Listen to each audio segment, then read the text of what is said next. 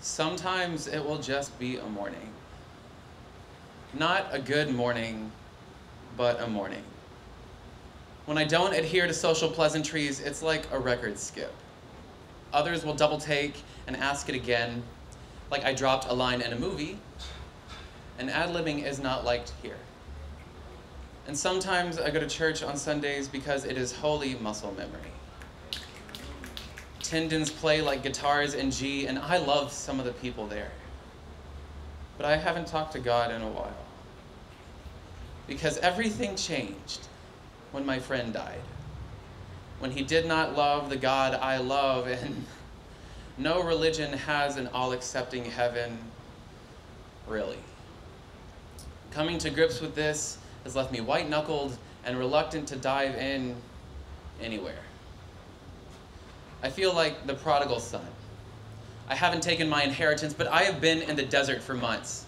I know how to walk, but I don't know if I want to go back. If I can handle the pain of sand searing my lungs as I trek to the city. This reality seems like I hate him, but I just don't know how to accept his love anymore without feeling guilty or imbalanced. I don't know how to be agnostic or atheistic. And being spiritual with no allegiance makes my skin crawl. And being a half-assed Christian makes me feel sickeningly American. Like the stereotypes are strengthening as I continue to breathe.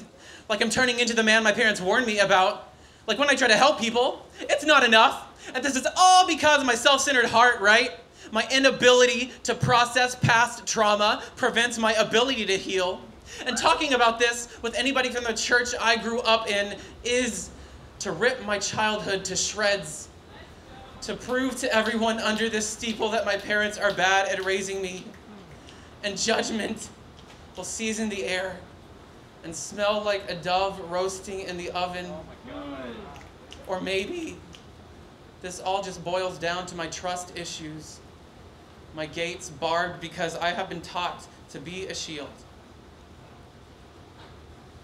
A heart as a blunt instrument, a Kevlar vest with a low thread count, a Kleenex, a pot filled with water on low heat, so yeah.